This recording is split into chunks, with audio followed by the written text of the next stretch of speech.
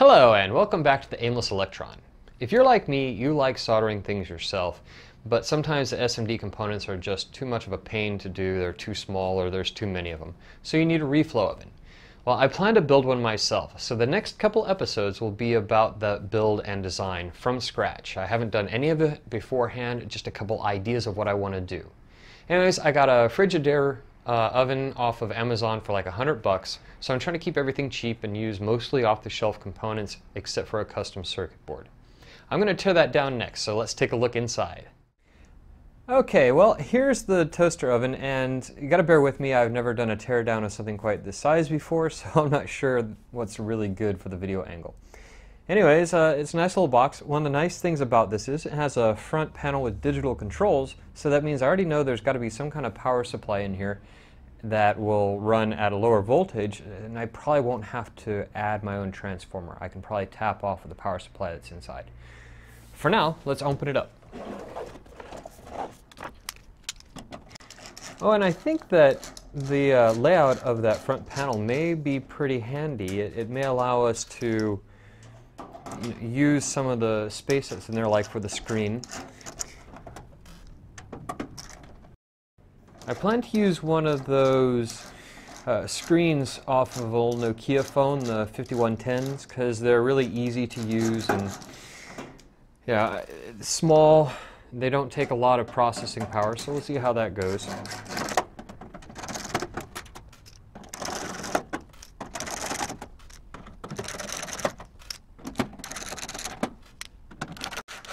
My guess is there's probably going to be some screws on the bottom too.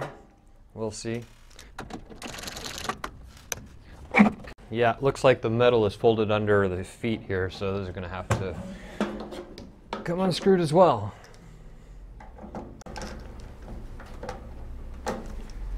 And of course that doesn't fit.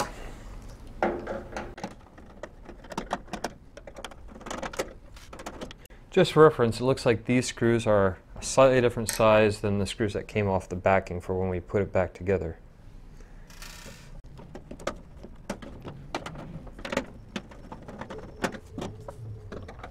That one's not actually screwed into anything.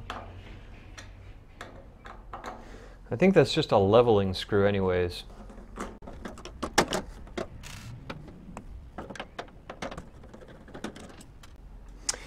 And of course this one, don't know if you can see that. It's different, it's a star. Luckily I've got some of those over here.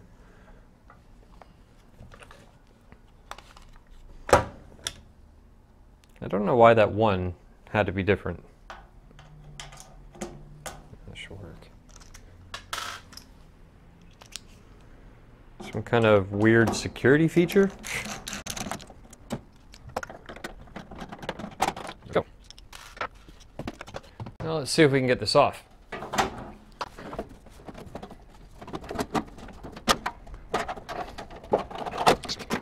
Yeah, a little crusty in there.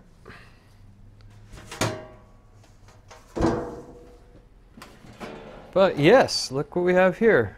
A little power supply board and a microcontroller based display and user interface all on one board. So that means we've got power.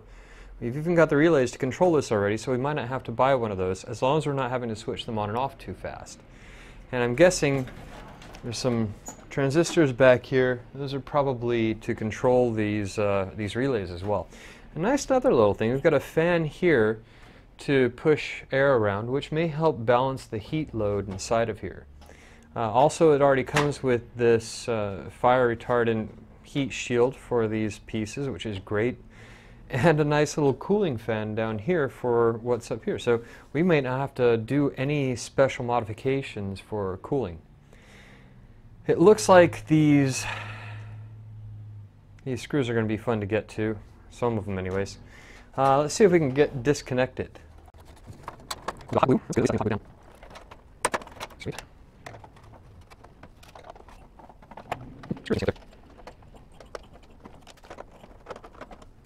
This one might be tough. Not too bad.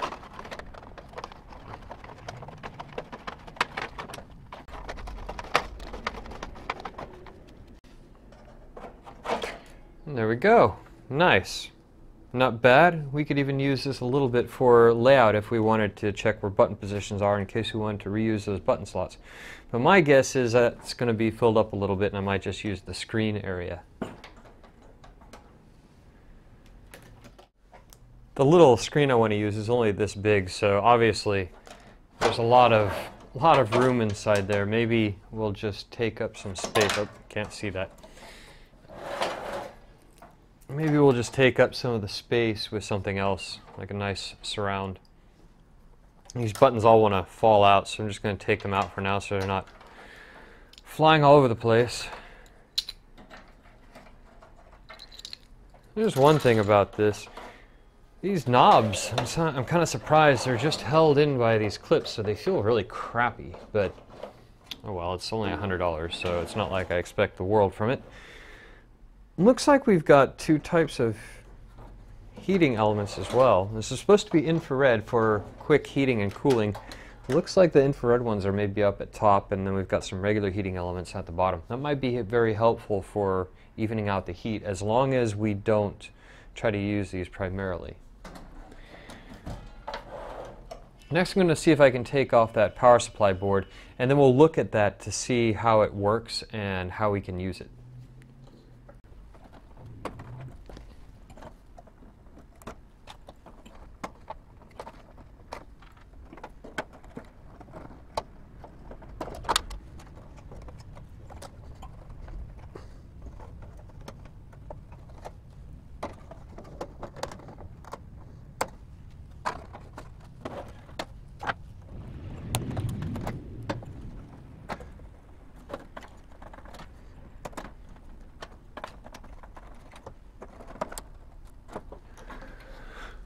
Those don't want to come off, so my guess is that they're actually crimped on a little bit. Double check something. Yeah.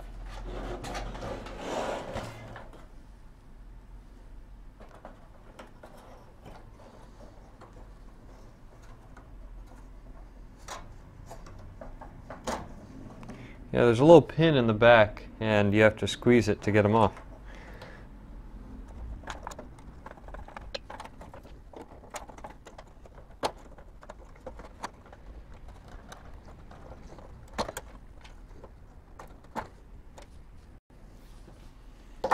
Sharp.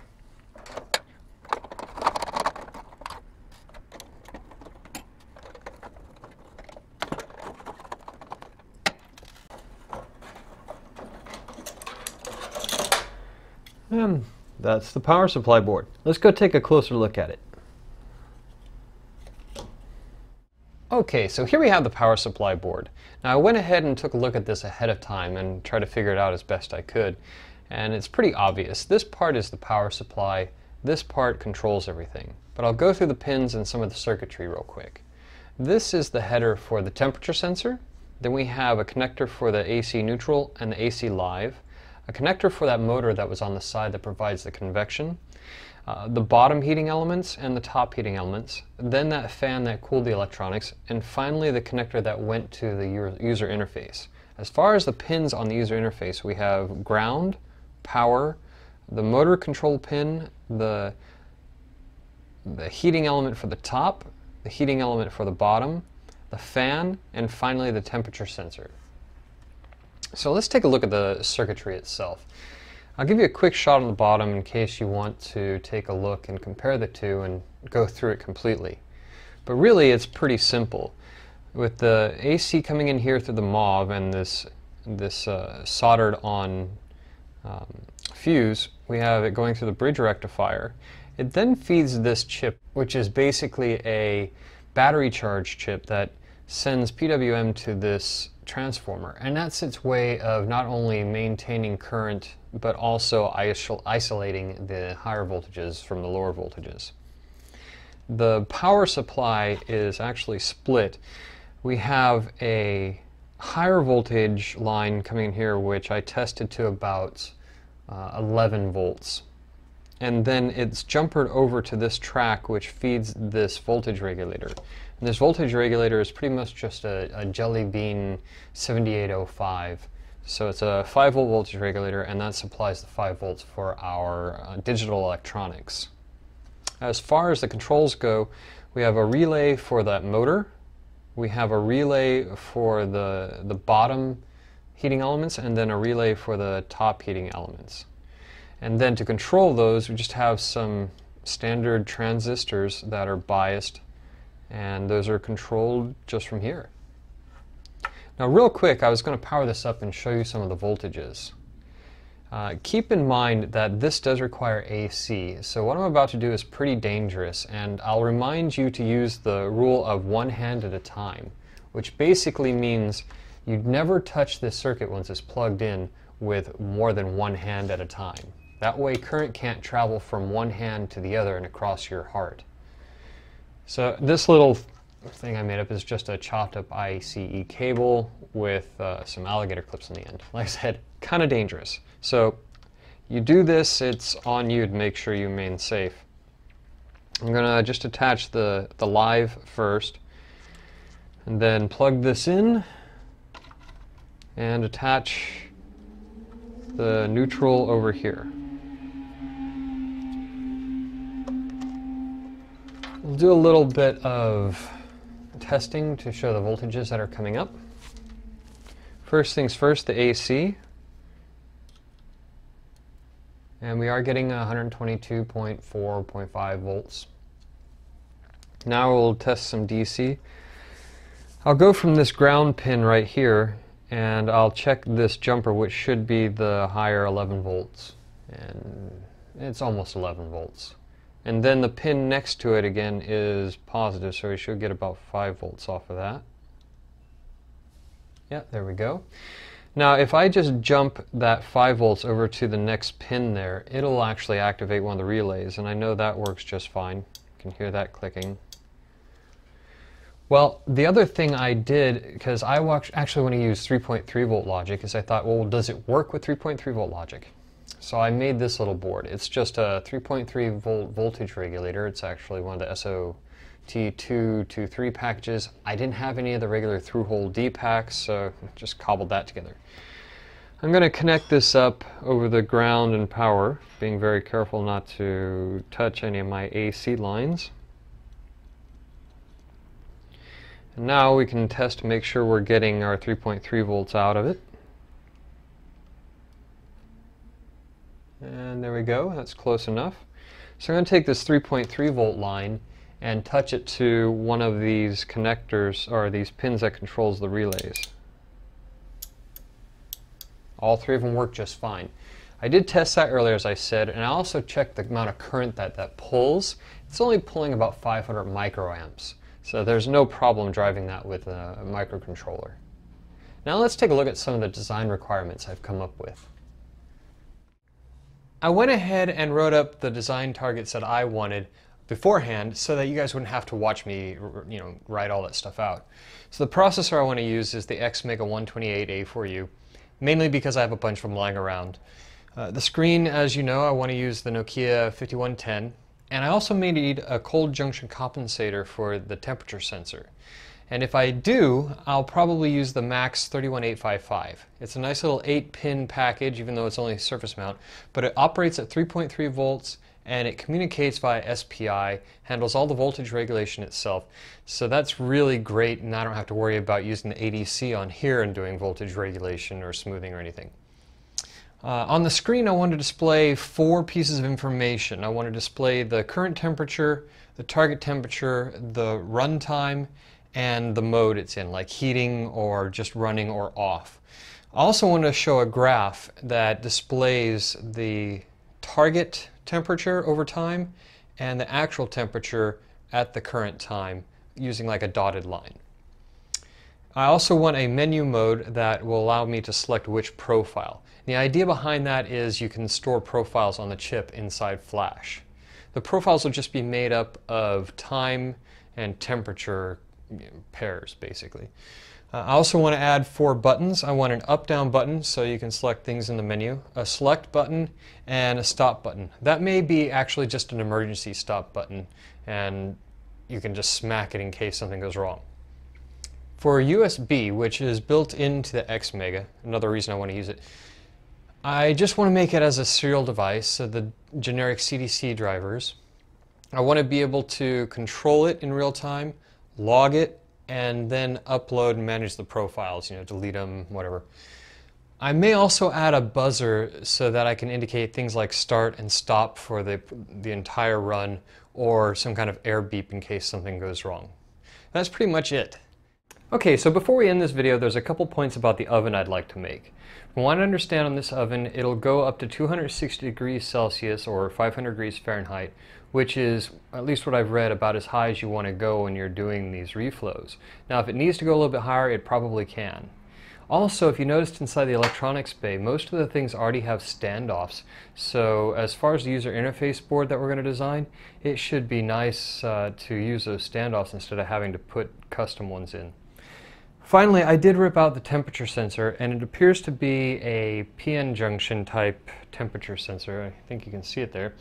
And that's not really what I want to use. I want to use a K-type. Also, this was mounted to the side of one of the inner walls of the oven.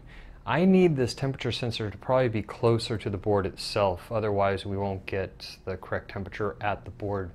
So I'll probably add a K-type sensor. I was thinking about reusing this connector and letting it run through this power supply board, but from what I've read, you don't really want to do that with K-type sensors because there's too much noise that it can couple into the lines. So I might just run it straight to the custom UI board. Anyways, if you like this video, give it a thumbs up, subscribe to the channel. If you have any comments on it, let me know, or anything you'd like to go over in the next video, please write that in there as well. And I'll see you in the next one.